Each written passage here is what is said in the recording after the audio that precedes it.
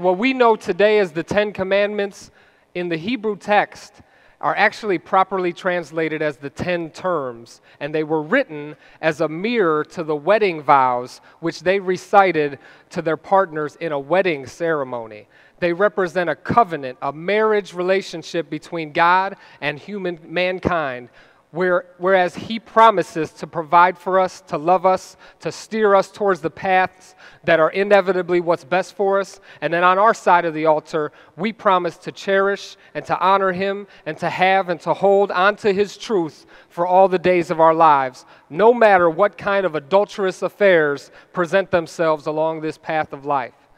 And so, for those of us that know Christ, we must fully grab a hold of this reality that we have made a decision to marry ourselves to Jesus in order to be with Him in this life and beyond, so that God does not even see us or our sins or our jacked upness, but He only sees Jesus, because the two have become one. I am Him, I am in Christ, and He is in me.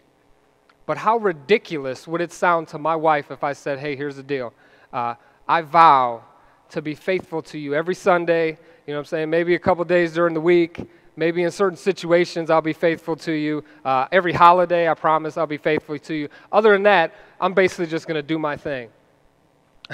She would be crushed if I were to tell her that, because she would then know that I don't truly love her. I love myself. And she is just a pawn on a chessboard where I'm the king, and she happens to serve my purposes best at this point in my life. In our marriage with Jesus, we need to fully understand that all the good deeds, all the church attendance, all the empty and selfish prayers cannot give us life.